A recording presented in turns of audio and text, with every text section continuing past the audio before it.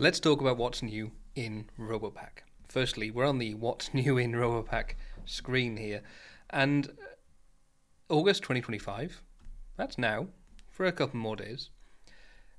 PowerShell App Deploy Toolkit version 4.1 script support. Excellent news. A lot of people have been asking for that for weeks since version 4 was released. Version 4.1 has some pretty big changes to it. I did a few videos on my channel about what 4.1.0 was all about, and then 4.1.1 I think, because we saw the removal of the ServiceUI requirement for being able to interact with the end user in their session from the system session in Intune. So huge amount of change there. And fundamentally, at Robopack we use PSADT for every app we package. All the custom ones that you upload and the app library ones that we use are all wrapped in PSADT until very recently, 2 days ago. We supported only version 3. And it took a little while, a couple of months maybe, to get to supporting version 4, and it's done now. It works, and I want to show you how you can get started with that. I've written a blog post already, so I'll link that in the description. But crucially, it's really easy to get started, although there is a slight thing to be aware of. I'll highlight it just there. If you have used commands that are specifically related to the features in version 3, and you're converting this to a version 4 app, they might not work. They aren't going to just magically convert. If you've typed them in manually and they're using features that are no longer there in version 4, that might not work. So just be aware of that, and you may want to just use version 3 for those particular applications, and then when you're ready to convert the settings or whatever you're doing, that is version 3, to version 4, then that's ready to migrate over to version 4 as well. We can really quickly get started by going to settings and then script templates, and you can see the default is still version 3.10.2. It's the default in my environment, it's the default in yours to start with unless you change it.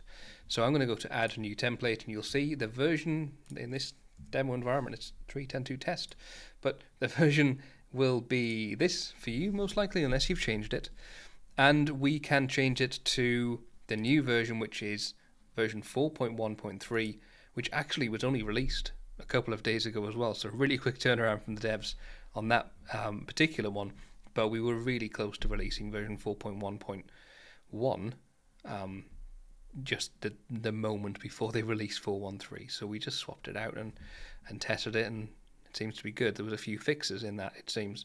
So we're going to just change this here, because this string is obviously not updating by itself, it's the name, so why would it? And this is our template that I'm going to build for me. Now, I can remove desktop shortcuts, which is interesting, so I can choose that. That's also in version 3, so that's not a big deal. What I found out today, though, is how Robopack figures out if there are shortcuts in there, because obviously it's installing all the apps on the VMs. It can detect which shortcuts exist and specifically remove those. Like dive in and figure out which applications are pushing shortcuts to the desktop and then specifically target those shortcuts. I think that's really clever and cool. I didn't realize it was doing that.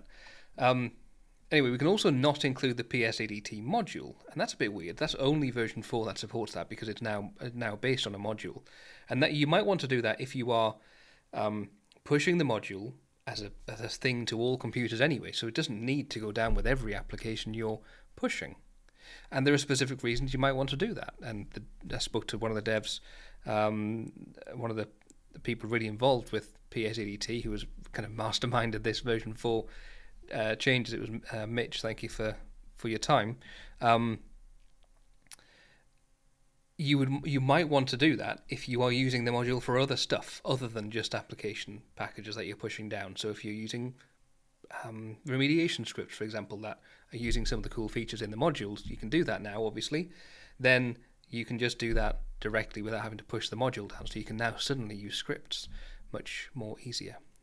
More easier? That's not how you speak. Much more easily. Anyway, so you can not include the module. Disable client installer log files if you want to. You can change the directory and stuff. This is all standard stuff. We obviously need to enable it if you want to use it. But then we get to the other options. Dialog options here. Company name. This is a new field for version 4, I think. Let me just double check. It is not a new field for version 4. I just didn't look at it. So you can type the company name.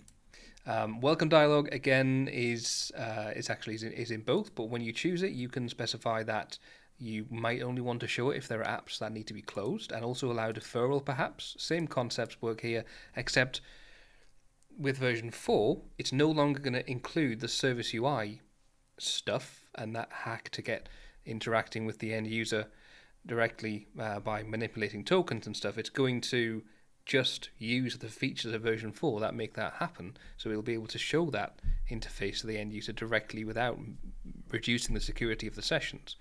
So that's good, isn't it? We'll leave that though. I can show the welcome dialog, doesn't really matter. We can stop it from showing on top of other windows. I guess the other thing is that the welcome dialog is slightly changed in that it's no longer going to be right in the center of the screen and use a kind of old looking interface. It'll be a more modern pop-up for end users, but still the same contents will be in it almost.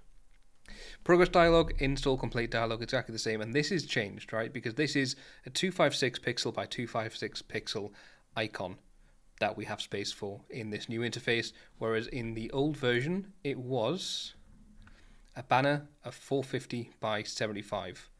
I'm not going to bother trying to work out if you've got more space to work with this icon, but the point is it's different. It is going to be showing to the left of the words rather than on top of the words, and yes, so a few changes there. When I choose save, this is now going to be by default, so I can I'll find it because I didn't make it default. Did I now scroll down to it? There it is. Today, 17:13, a few minutes ago. I'll choose edit. I'm going to make it default for me, and there we go. Now it is default and it's enabled. Fantastic. So that's now my default script that I can use. So when I start pushing applications, so for example, if I go into the Instant Apps library and find Greenshot and analyze and build, it will be analyzing and building with and wrapping it as version 4.1.3. Again, not a lot changed with Robopack day to day. Now when you start using this, you won't have to do things differently to how you did before, but what we do have instead is the fact that it's going to be using that new version of PSADT rather than 3.10.2.